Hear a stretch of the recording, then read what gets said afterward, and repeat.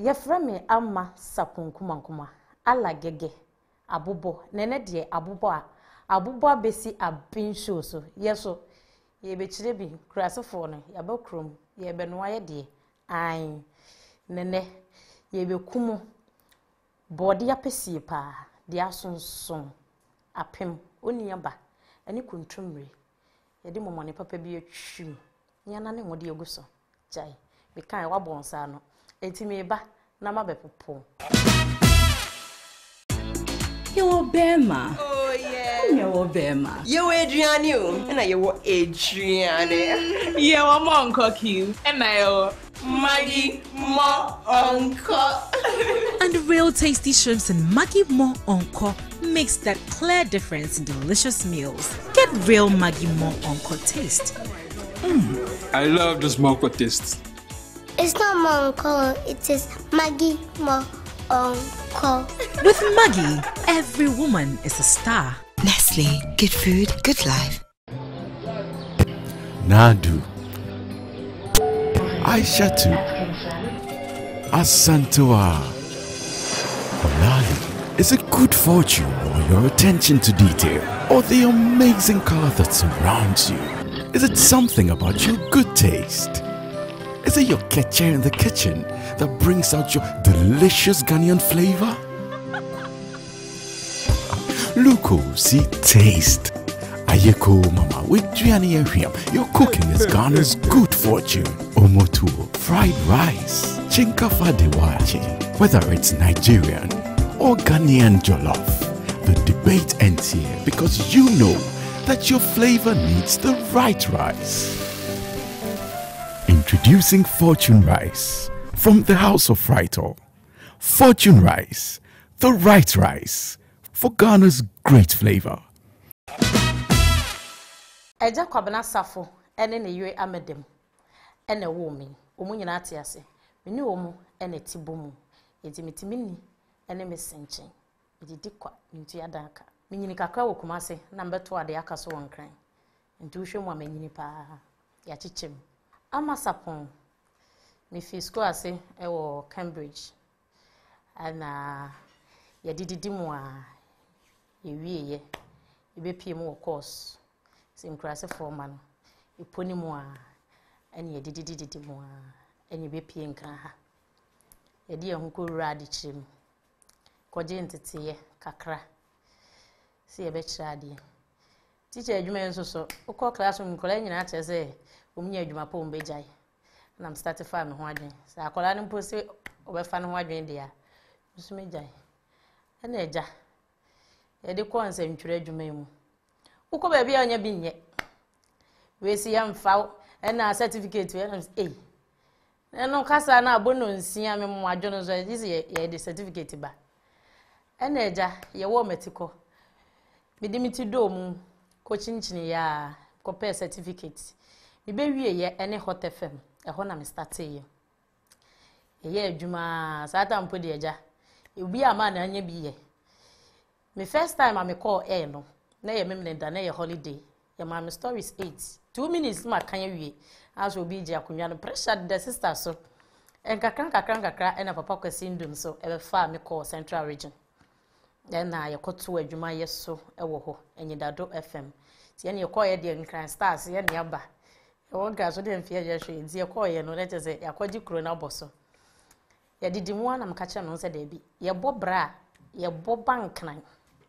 aha na play baby sie ti ye de na mkwotena wutubreku mesa ba minchi one day sorry anopa and I call Peace FM when I'm saying me Father Dixon as a Father Dixon when no appointment me say I me boaso almost say I and I'm say I me no appointment o say okay do ni me office o and I'm say o ma ba hoda but as me near jaso ndi say obetimi a kire me kakra ene receptionist ese ene fa ha uduru so ha kwa ha nkoduru na ja oba pa me ka me na ato so to ana me say ma bi ya pe aba ho na fada yi no aba no wasan akọ enti fada bedru o se yeso hwehwe me na me say ai wo se dia asem na me say me pa adwuma wo se Opa adwuma sesei. Anam se me ya me de me ho aba se ubehu me bobia ne se de mtie. Ma no so ate betimi aka news ne pa. No na adwuma no ye bi da. Anam se me na me hot FM. Ana makọ papa kwasindum ho. Wazana papa kwasindum ho de ska ofie. Anam se obia ne ba bi ode nani a kire. E wa abrabom timaba. Na papa esi ne yenkọ record oni nti o voice. Ko ya de wa ma. Anam de mare ho. Ekoye da no komo wie me yankasa misan kodru me krase ne na wotwe na stubborn faith misan baaye afedie me ba na me se papa pa cho ma ba wo se me yanko peace ase ho ne yanko recording me kan ade ya papa etipa watie se so a woko wontie amai opa so kire sei na afedie no ho ana osan ba okosisa newspapers bonebo e dia ba menye paper review na nyame ncha de ansa na mbekọ nso no medical ya dry 72 hours enti mamre kikwa na mkọ anopa no afi wono atie voice ni wi am wa no ba ya ada wa bompa ya gu me so ana mpa ya obo ye de ano odin pa na mzu nim de e ba so oso be start ya adwuma da be na mse ne ya was wo be start ya adwuma ne na mse an Eda no a oji mi tum no sa ada no a na mkokan news ewo okay FM wo mu gini pa ofel so Father Dixon ene obetena form de na konwa ma no aye adwuma yero o se kwa me despite na wo mu show nkran ama wo ya ade yero ho enti adwuma no workers wo mu nyina ene adwuma mu de den a obi beti obi na so na so uba peace FM a ye nti ho se adwuma wura ene ne workers yeni boss honhom ne wo ho yeni ye papa na tifie yeni ye wo fa bi na tifie enti adwuma no ye ya ne de anigye na eye enti woti ala gege me start ye na bola so na sister na me na adwuma fi ma ba peace no abai wa nyere wo ho abako enti ye de vim wa ne bola o gigiram na nhua ye bon so na wo sere kakran enenne ala gege ogbugbo a okra wo hwe bie na eze fancy so yo me just ya bre papa se bia asemasi na nka minya no a kamne ne betwe mpini mu odin ana se eja so ye timi wo ho ana ye hyehye ho no ewom tirim ni am ye ho adwuma kakra enti da bi mi hia ho a na maka acho mini ba mi nwawe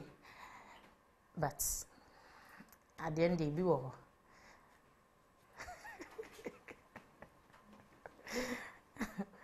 Semini TV so na mi wo fia me pena pa me da efie kura se me pie ne wo bedin komo na enho ye me den enti se nye aduane na mi kodi a na ye dem any TV girls na dia mani nye ho SS obi je me boy free ho no me ma na ye me nanfo mpe ma asem bia me chanko bia be fa ho abeje o boy iti ho am baby guess no ho hene yes o say na atade anya fe na you shoot wachia so mpem ho asem u front mago a onye dei unim pepra kro afutu a me pese me de ma o mo be TV so ne se me ba me de akonche ne mpai bo ne baaye any certificate no apebi but ebi mo ayo mo adwen se ebi enne wahu ama Sarpong wahu ze me da ka afia bi mu enti wakowre adwuma bi mu o boss fuo ni bi wo ho so a adwaman adokro wo mu ena boss ye man fam ko hyehyɛ no no one me nna ne ye mami wei ebi kura ti nwuma mu ne o mo do mo ho hyehyɛ o mo boss fuo ye nto ye bo ase ye se nkakra enna aboa kokɔ wode enum nsuo enti mempre wo ho ne mpɔwo se ene yi a de obi aduru ade mfidudu aduru no wopese dakoro ba akopɛ utwa musi ho yento ye bo ase na yeto ye bo ase a baabi e pese ye duru no nyame de ye beduru ye ma nyamesom hia ye ene youth ni mpe nyamesom ode bekɔ akɔtie nyame asɛm ana so obefa ne bible mpo akan de ene ode bekɔ akɔsi na gedem ofiri twen mpana ede emfa so no wanya fa homa nyame ne so yiri ho sua ade ne gya afeku bo emayo ne titiru emema nso omo ye maatamfo nti ya hwe ho yi ohun saa ye se kwase afno frefre sotro ohun se oto no woso ne nufu etuatua so a omo ni ka ba kire saa call round ba aya ne so odo ono wo be pe wani munyam no na wase no nsa kan wie no anyem wo a wasa ka che se enye wo nti ya hwe ho yi ne to ye bo ase na nyame de bedru baabi ye pese ye ko sanse yen ye firi ponimu enne ye be bobode apesi ani kontomire na nya bode bia oni aba ya soson no ani kontomire a ye de momone papa bi atwim nya na ne nwo aguso eno eni ye bedi ye ko ni local kama na sana no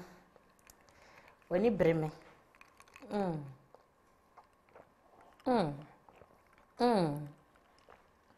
Miranda ede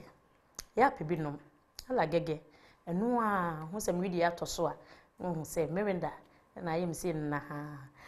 ansa ne yebekọ ye na yaboafo ye ne e de ala gege aba bin shows no ye na wo mase na nipa de wudidi a wo so odidi good ne ba ne mo so de a ne wo so odi mo emu bi wo ho egu wanu a ase o we chickens basa se unhu se gari na wudie se so wudi mo enti wo pe mo papa dia eye fortune rice or say the joy of eating didie wudi mo ka chema so ato de emu bi wo ho a wudi ye mu twani ye wodi ka cheze rice water bibia na ye bawe fortune rice eno a na Ghana fo nyina ye die enti ala gaga oba me wo ne boto akese nketo cheze asort oni nyina me obi etwe ho a me de fa level nanu ache no wo ba de onsa no mo a ye o enti sister why popon sa no awie no kontomire ya me betwi ye de magi de betwim na trim be ma no ba no odi obona num se ton wan fa bia ntum no obi ije me bo nsa small gebi ade magi akogu nkwan ni me de akogu fro yenim ade ajewa de papa bi na de ko sister ene de magi eno a o say magi every woman is a star enti ye star e ma okunu small gebi amfa na hem tenten akwa akwaje no ideal milk papa wo no manom de ye enkwada ni titiri say milk no se wanya de ye a eya na emmoa pomodene ye de ye niam ahodo bebre enei ye no aduane wi a dessert no ideal milk ebesu ebetwagu eno a enye didi dwuma enti upe milk papa wo benum na umenye oha bia wo ebi wo kora wo motwe nantwe nufu na ye nsonso yie mo hu se nyenyenyan emu wa mo wanyina wo ideal milk ya sheda ye kama enti nombi na emwa wo mapomodin papa emra o se Ghana's favorite milk enti eya nombi Miranda wonye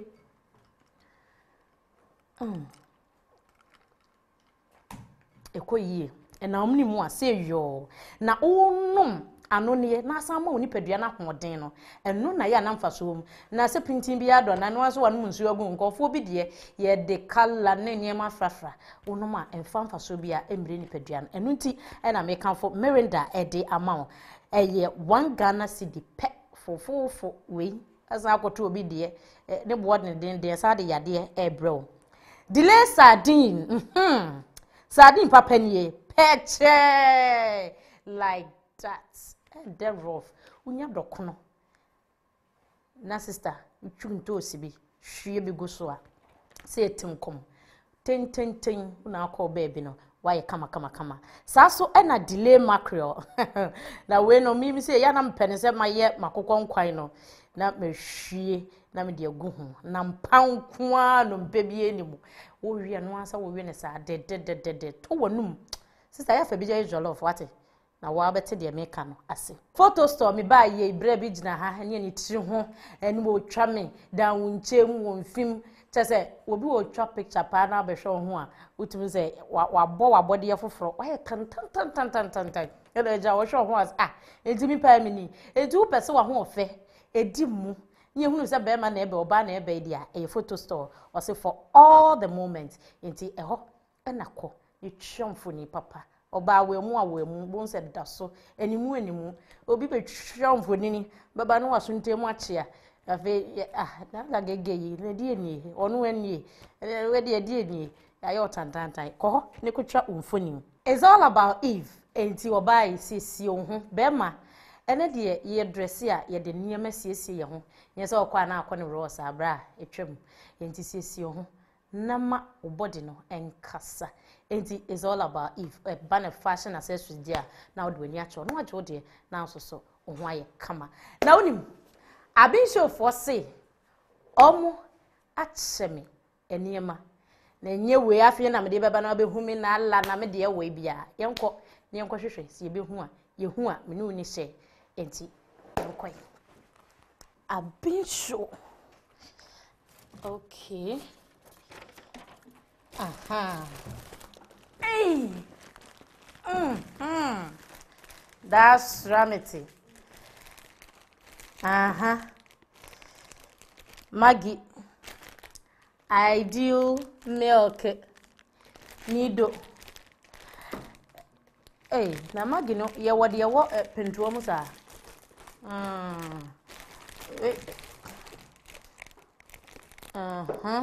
apron wom chese Maggie for plate ahodro napkins eni man mo so anje show do so yeah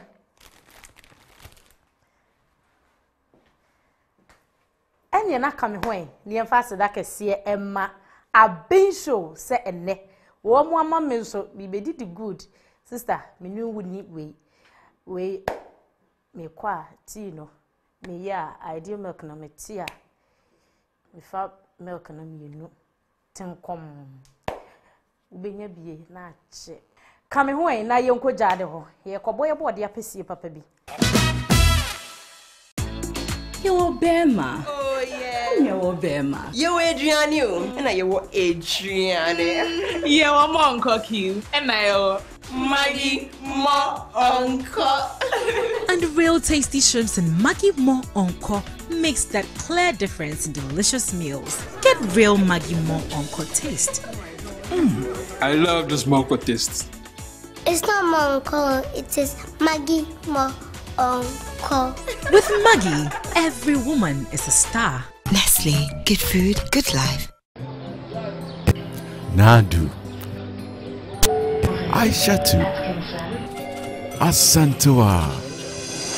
Olali is a good fortune or your attention to detail or the amazing color that surrounds you. Is it something about your good taste? Is it your ketchup in the kitchen that brings out your delicious Ghanaian flavor?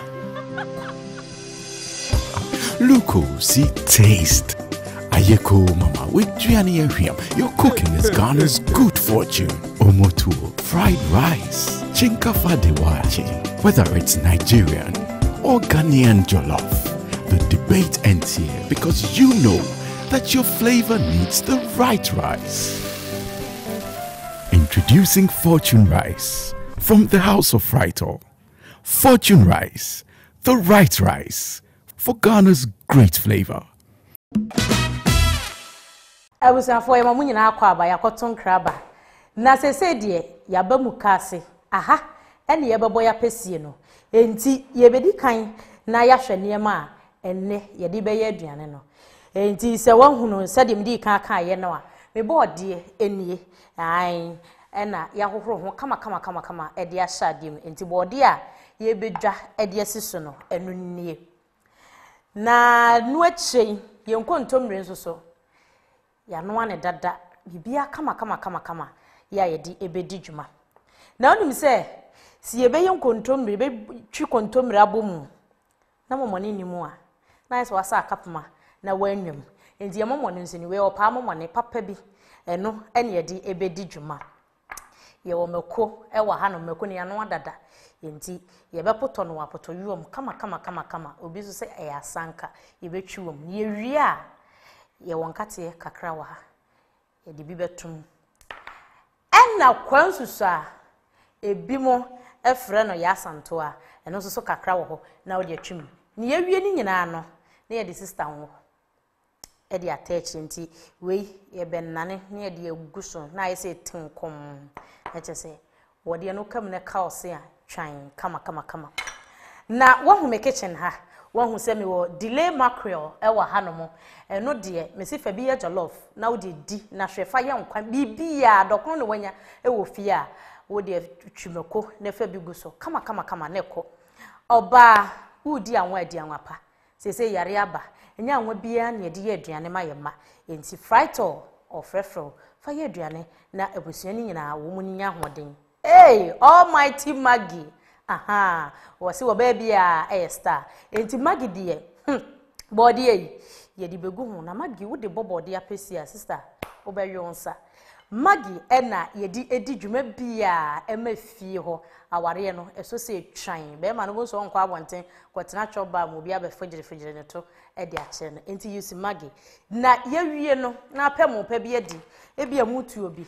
jollof anwamo anade yi e na apese ode mo ye eye fortune rice na odi edi dwuma na se se ye de se de be ye na ha be da ho nti ye be pake eniema ni bi e de ahye baby na fe mi no mienu ye fi ye duane no ano ase aha obeti etia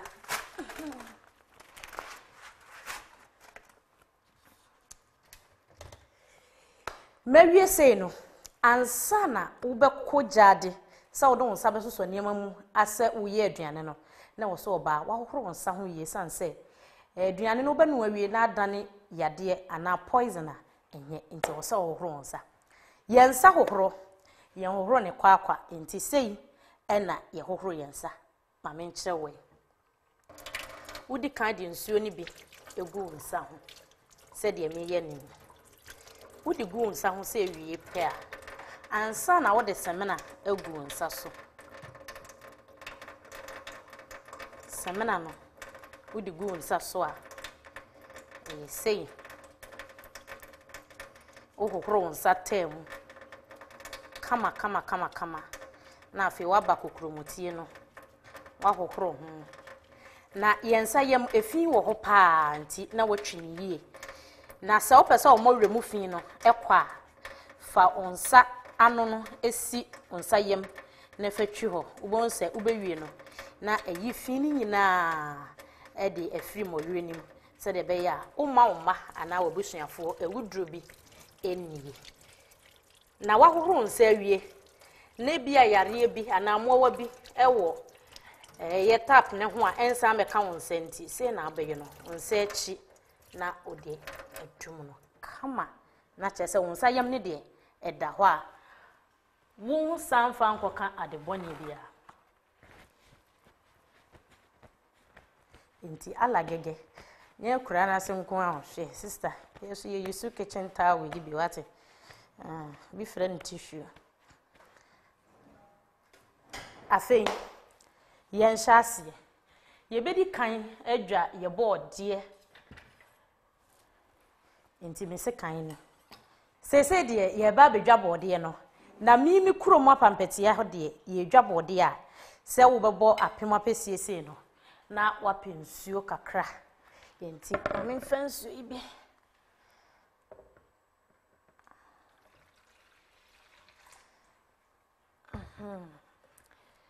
nti ye de nsu aba yenko na afi ye board ye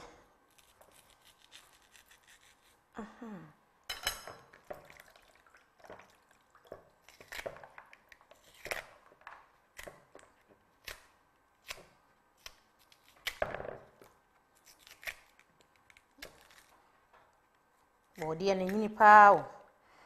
se ne hunu ni nyina ebubu we krase body ni mfikyire de frefuo mu ankasa na aba nti udwa ne se wi a doctors ni bi se body ne yenwere ho na ye tena ye nananom nchen de ye were ho wo mu se o were ho ana chese apomodin ne wo mu no lines ne wo ho no wato na ho odin ne wo mu no egu nti ye de no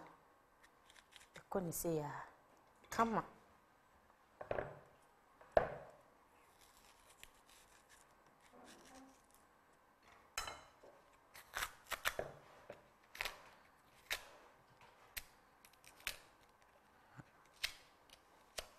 enti se wo hu bode na se de maka no enyini ankasa enti ne hono no ebubu de enyini ye na nka abon se betimi yi ne hono na yi ne nyina afiri ho ebehunu na chese wo yi ato atwene pekope na we enyini ni nti wo ya na ebubu we na efrese bode enyini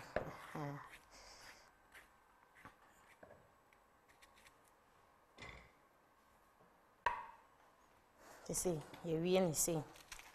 enti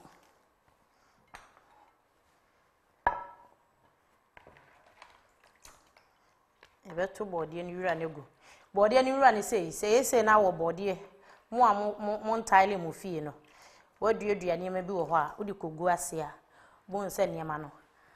ebe se bode a bon se ebe hane kama banche nso no wadua bon se na aye fine enti nwura we no yentu nwu saa keke rubber no na watu ogu baby kra mefa we ensi hansa afi ye bode no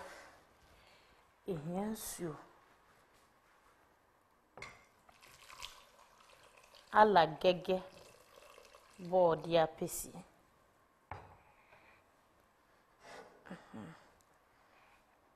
hey story kama na bode apesi ni me de begu hu magi eno ene ma aduane eye de enti hwemien na afi yemfa magi no enhu bode no eho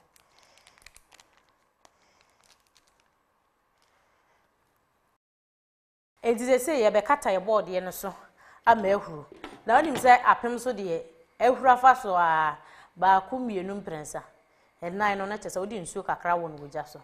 na esi so a odwum ja na kakra na ase enonom no na afi atwe ni asan de nsuo nyinyi nkyene egu ho na ayekama enti se ye twen bode na ma na ben no ye nkontomre ni ye niam ni nyina ya no ano adada enti ye betwi mako no ani nkontomre no eji ma pato yo a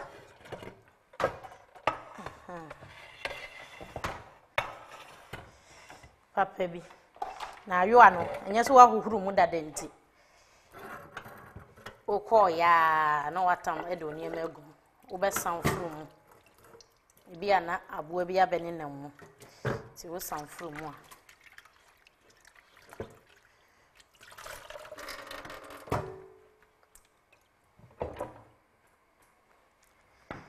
na mafo kitchen no ka we mi hia sesedwa enso de ayo no isi ejina hotwi enti medika afa memeko ya no ano enti edika atwi meko no e kakra ansana ye de kontomire no aka ho oto o se de mi de bibi anyini mi body anyini mi meko anyini e fa ho be enti ma memfa je ne kakra entum yes abe hu se be te se de wo yam meko de abeche no yesu ye be di ni sisi a so enti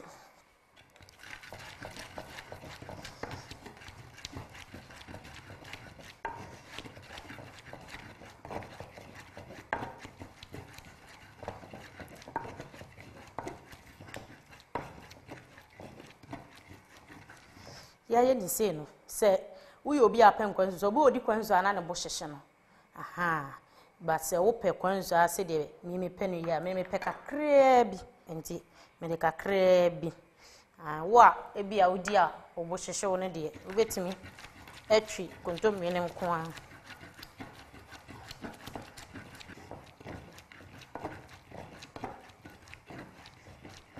enti afei kontomire no eno eni ya no adada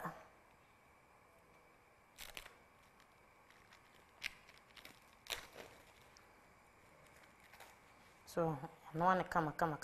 kontomire se wa ma na ame a hene enti sa ame pe udi ana omnimu eye ohene enti unu wa kontomire na wato bo ase anu ani yi ama na bene anya sa bia na de ma hohu obi obu okra amene sa abon se odi ana epo egu no nti nkontomire de wo no a fa agoro nyina ato nchen na no wani yi mane mene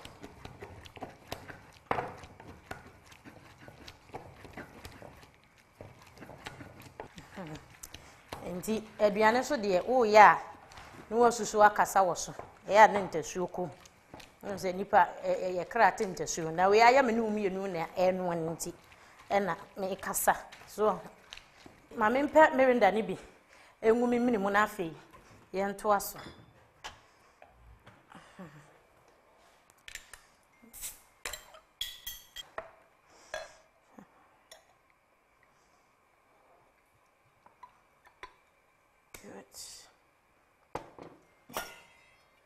oh yeah aduane ya no wadi do good sister bebe se wadaje ya nze kwa be makronko be bo midi oh yeah na utwa wani mu nam na ade ya no wate bia wi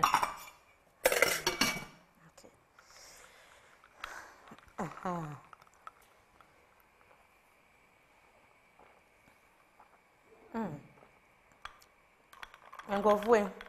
adi wo mu ye yo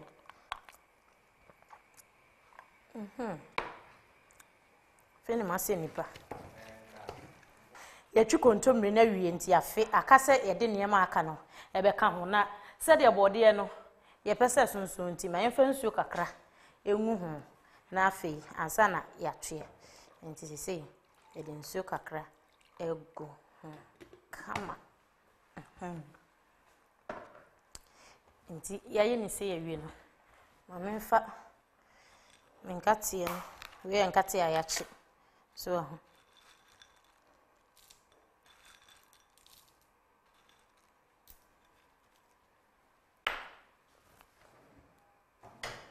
you na isi shushushushushushu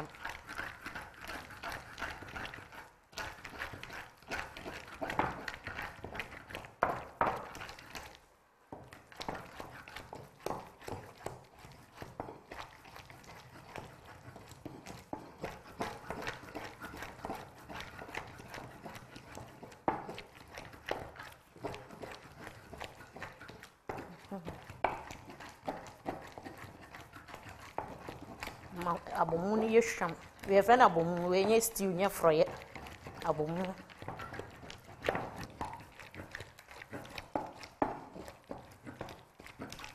jene ni kwa jene semia uwi a na odi bi aguso so ti se musa na wo wefra na ye board ye no ya hwe ebejimi enti sese ye ba na ya betue ne di so foforo egu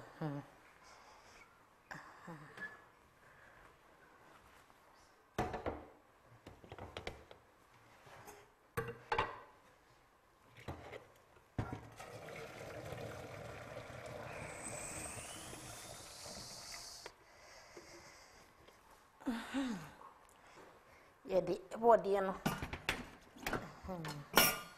this stand is come on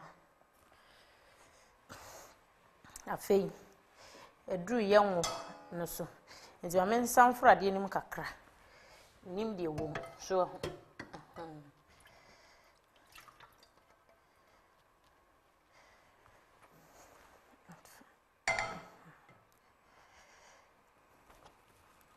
binjo so enti ye de wono ebedi ka ache wono ewom ye de wono ibegum ye wono ena ye de esisu no mfa ndodo kakra na eni aya kono that's right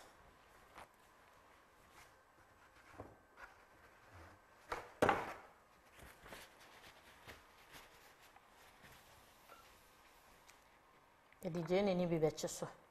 na afansa na ye momone no atum nti ejane se ya na ye enwona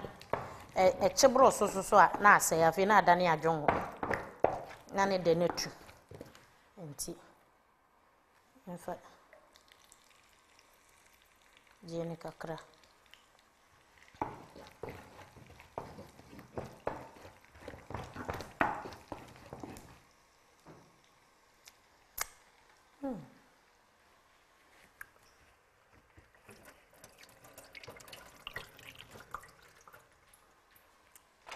Empe bibi mfa enwonim na jene no. Enya kwan.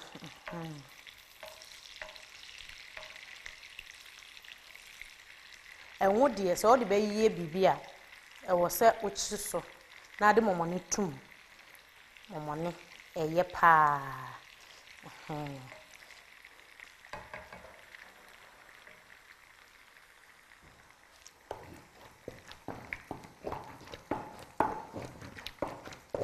Kontomire ne de no na me pemeko nti me meko no nse mfa dodo pa ba wo pemeko a wetimi afa meko be me sape ne wadi ye no sa ne de meko ni edi pa momane nso ya nhoro ho dada se de wonim no nti me momane no eni opa papa bi yes obinyum osikewa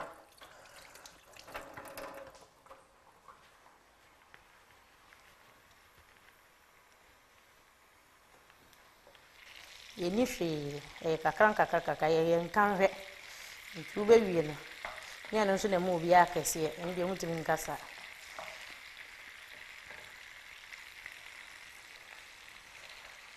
twen momone no aben yenti ya me de atre ni twi momone no so no se de be ya ehun kakra be proporo agunwunim na agim ana enwo so kra we eye zomi ankasa ubetimi de nkwanwo oyi abekwan saa na wo se ani nwo no anu se de ene body ekọ papa yenti wa nya ne se so a unya zomi ya kama na baby a ewu e de ama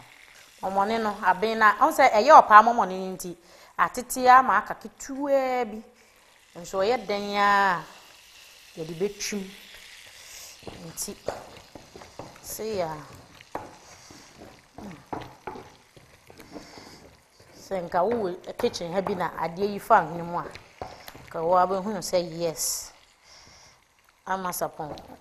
what yi papa nti se de na ne ye wie bibia enwono so ache kama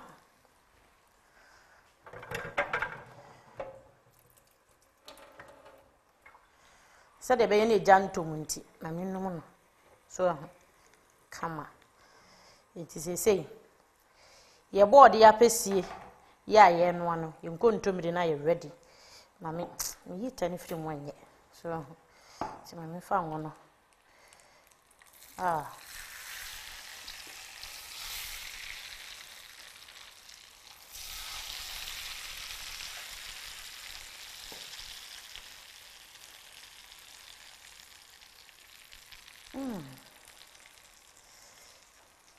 cameraman wa boni minimum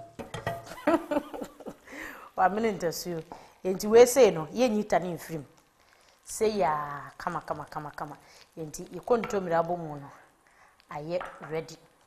na wa uze ye okosuya wa ha enti ye de kosuya no ebe gu ani na ya akono so ho na bibia akoso kama kosuya no kosuya de nipa bi ahia baako enti me say me di baako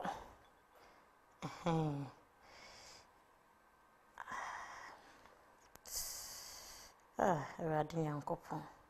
kofo bomi dua ofie osofo besie me nze kofo bi yemi ofie obi yemi ofie enso ye de kra maka ke wa alla gege abobo abinsho bobo enti se de ya wie abusafo ye kontomire abomu no ya ye tapoli dem a ye nyimfiri mu no aye ready body no so wahu se ya sonson no ye kwaton grabber ye ba ya delicious segment no ye de ahyehye so ne mi betwa Kumakuma dessert bi a wo be feel keke ye nkoma sese ya Yo bema. Oh yeah. Yo bema. Yo Adriani o. Na yo Adriani. Yeah, one more uncle Q. And I Maggie more uncle. And real tasty shrimps and Maggie Mo Onko makes that clear difference in delicious meals. Get real Maggie Mo Onko taste. I love this mango taste.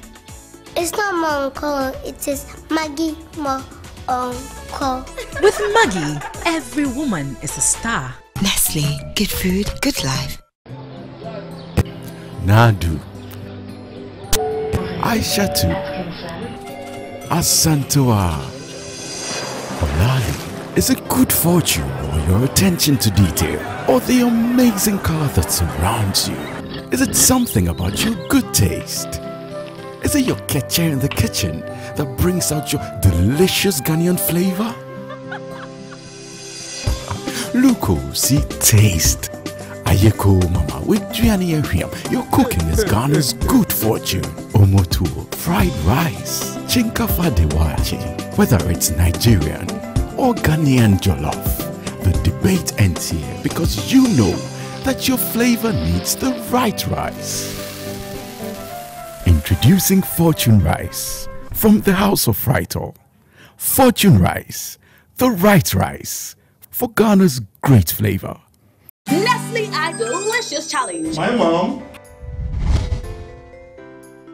versus my wife.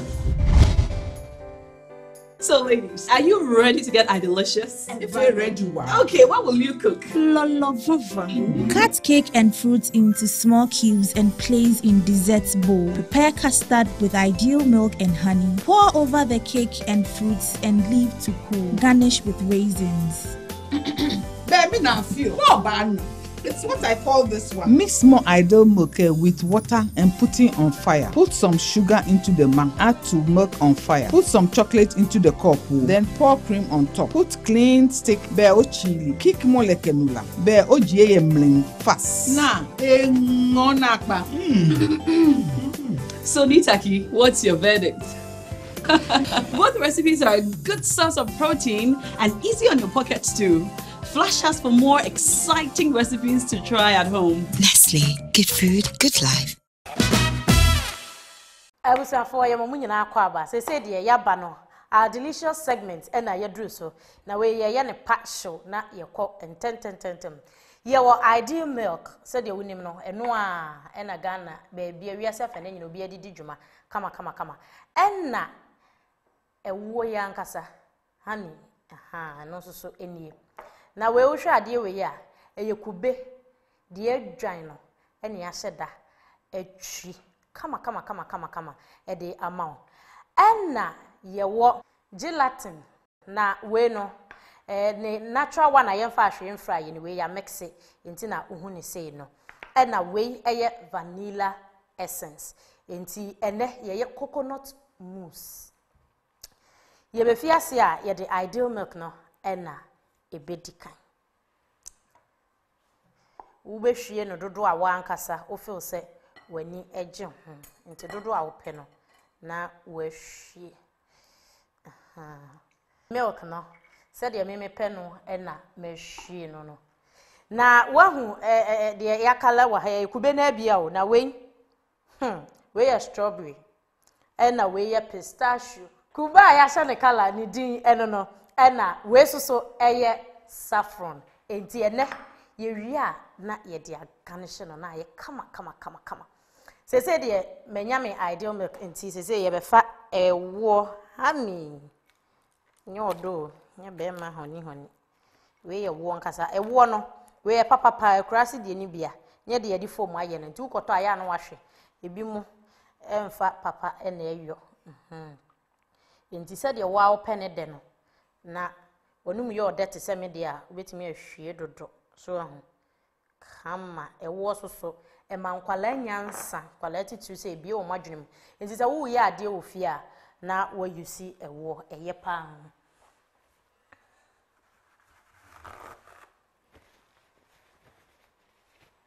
enti se ni ba benum a amanafra se de me ankasa enti unumu na hu se ewo ne ideal milk na afa enti se ma mix ama ni nyina afa enti ye be fa kube no a ye twie no we mi si kube pa no de adwan no denden no eno ne ye twi enti me fa half ena me de aye de me de ye we mu achepe faka kranka ho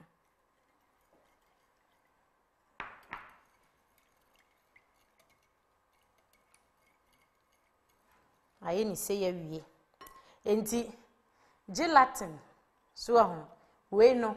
wodi gumu a na hodi no na amane me nyina aye kama enti me de no so be gum a delicious segment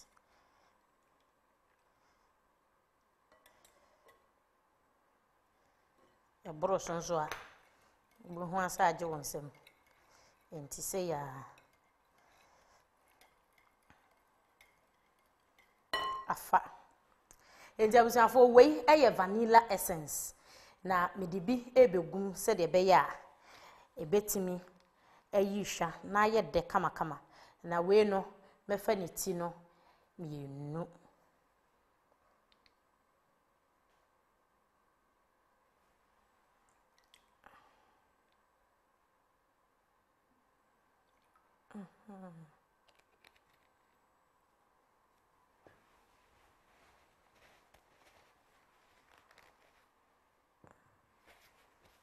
no so waye ne saa wonum saa na ni nyina afra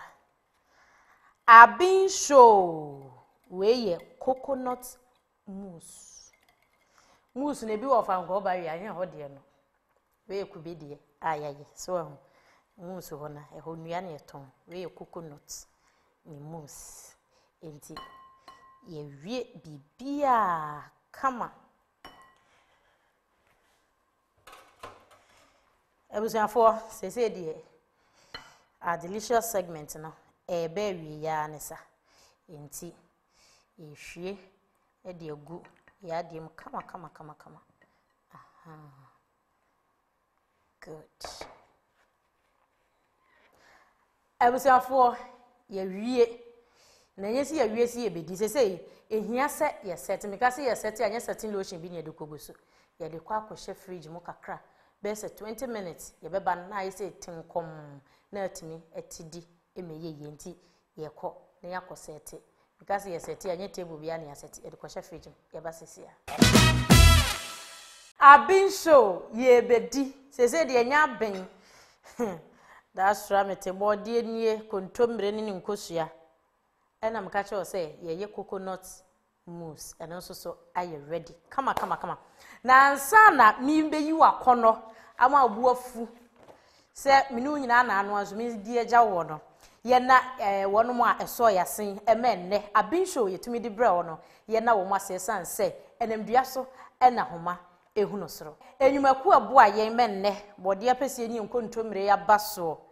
eye fortune rice or say the joy of eating emu de enkori emu sabo bia emfa nwuyem eye fortune rice eno na obi ye edie eno so ena enye roba mu opemu a enye roba ene nkofo bi o ma ye bi dia frem roba nko a wo wi a no hu se wo se won so no enti koto fortune rice na woni wabusua mu ni di good na munya apomodene Maggie or say every woman is a star oba de e was oju fie boso so ahu enti ni nyina ne se wodi Maggie ebedi dwuma wadua ne ya hodo nyina mu na aboa ama akuna ka ho na ama so ani age wo ho na Maggie ne ya wona so to bebre ye wo Maggie chicken ye wo Maggie golden beef Maggie tablet Maggie shrimp na chese wodi Maggie so ye aduane a unhia nchine bia wo ya hydrated salt ewo mu dada enti unhia hwe bibia kama na mi ye aduane nyina na wubu manichie merenda menum a wo ma nyina eye fofofo still na eye one Ghana pe kotobi wenya afi na bebu manchie na de ala ma Sarpong so wo chire bi na aduane na wo nom kotode one Ghana pe wi kokoba kwa wenya bi delay sardine peche like that wudi ye aduane ye de papa nkanka some de medical achire de mi didie mi de ye jollof mitimi di bi so etwi ntosi na menya me dokno na me de aboso apese kwa na dia wodi bigu so kama ena delay mackerel enampa dompe nim enampa dompe enim fabi eye aduane na ebebo akwa Enna champiata ideal milk one also so wotuatua Ghana's favorite milk. Na Udiane say ubeko Facebook ideal milk Ghana na wa flash wonom mame emmo number ne ma so pese ye delicious segment ye wa utimi wo fie wa no aduane awie na wa ye bibi kama de aka ho ankwada ne di wie a ye de be pa ye num a ye tietietia eno ha se obe flash ideal milk for obe flash wo mo e wo sa number yi eso 0288 800 400 na ye de wo recipes a wo betimi de aye sa delicious segment we nyina aye de ama na so wo de aye wo niema kama ne fie ho aye de enti ye ne sa na emwa ebio photo store for all the moments wonu aduane wo ye de wo pese obi wa ko hu nanim wo ko for Facebook yi bia ne wadwa wo twa photo awa oba be ma twa nye hu ze nipa na ebe yi na photo yetimi show picture upia na asemesi wani obi timi twa picture no aya abrewa enti hwe ye kira kwan wo ko ANC mo ayo ho e wo East Legon ha Accra Mall ye wo ho Kumasi Mall yi kura ye bie ni na anu ya photo store ye dru ho enti wo ba no ase ye twa se krek wo do ba so ntade no gu bag m na febra urogu ho a no watwa urogu gu ho a na watwa kama na all about Eve. And it said, the abia me komu the opebia tonsa asumka the odi be siesie ho accessories ahodo no wo de fa wani nche bebia say all about Eve ko Eve ho na wo mo emwa nsiesie o kama na wo ho siesie enim emfa maun me ya che me ho yi wahiba me nso mi be de nya de a wo bedi bie enti sese de edru Aben show mi bedi agyaw enti mame hokro mensa de twa to mra na afi me di meduane enti madi ka akere odada fenso ni bi gu nsa ho fes semena kakra so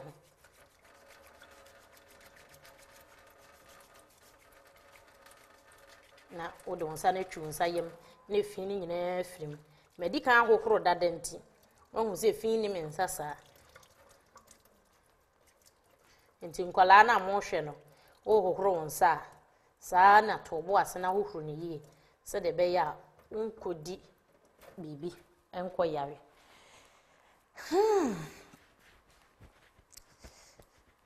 e cha na ejo abusuafo yaba cameraman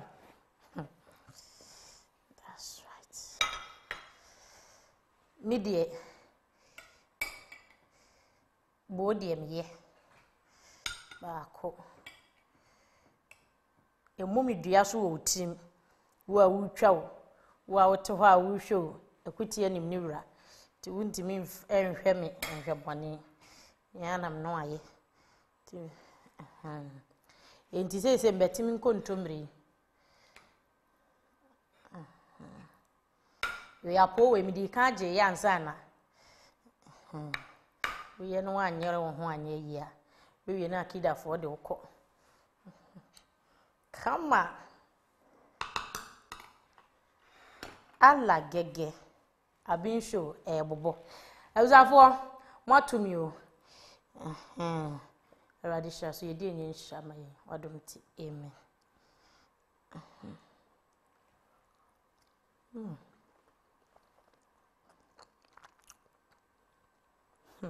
Mamfo odo meme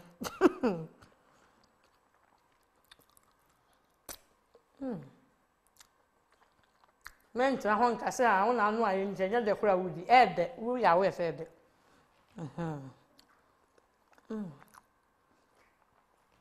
we aso bi twese ni no ya de drink ni si wanim ana aduane ne ba ni wani ni kakat ni be gifri ho a cruise da fa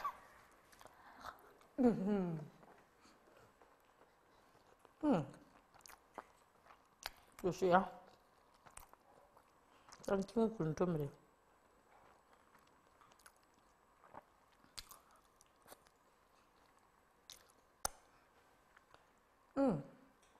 brother adede yo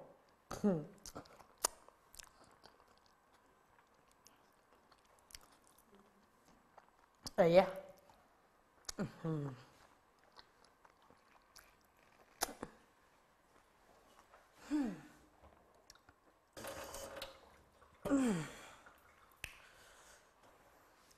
Esi ya de choba emu yiye. Ndi ya wiye no. Me sen betra ba akwa aka ho. Your friend is saying dessert. Nti we. You got the cameraman, me sure so be hunu di. Woman chi obu ne kwa. Coconut mousse. Kubendi dem. Yo.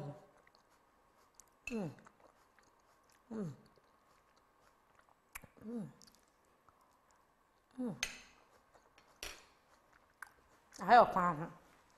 Anya no bia be we interest was gay odidi dodo. Ade so den na ede. Ondiana.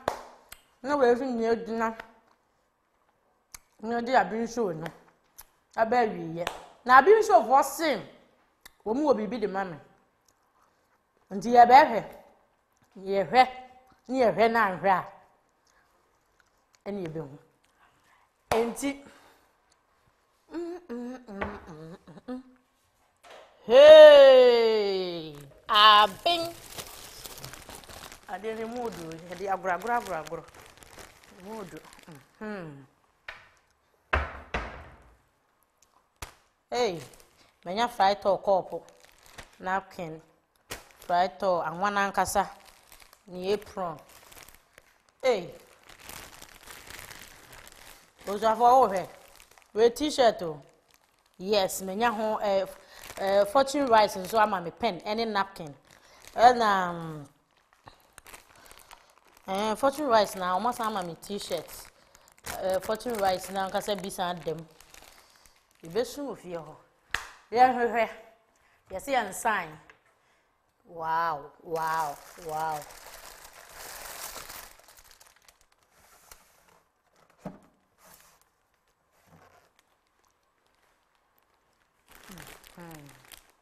Merenda. I'm into a dinner. Opener.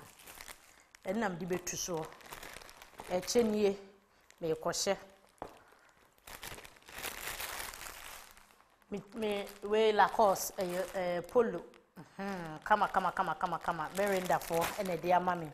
And na Aben show. Ye bedi. Umi kromwa. Osiama. Aben show. Ye bedi ene abusiafo Aben show aha ene ye dini nyina esi na me fasa akwanya we so ada Aben show fo ase se wonom ema makwanya so nkwati se ye ne yadofo nyina Ghana man yeso ye mekire se eja TV ye atisuei se enya ngofo ho nsenka konkonsam cheze eno kwa ne enim ye etimi bo apesie nkakra bi de twetwetwe mpena di nyaware enti mbaya so abetre mbobrem kromu de na menim ene maye enti meni amani Aben show fo nyame enhyiam me hwa Aben show abibia enti medofo besrew kwasia da nwumre no nan bia twea konwa si TV ho na ye nyina ye nhwe Aben show na ye ni se no wusua obi de na mesumesua wo de wokwa aware a mantitiri wankobre be makwa wasusua eboawo wompena bo eblofo so a wawo natiko ewura ko miametimi amwa kama yeda wase ye wono eda afro ya ibehia bye bye na sesi ye de me fama pesie na me dia ko medase ye gusudi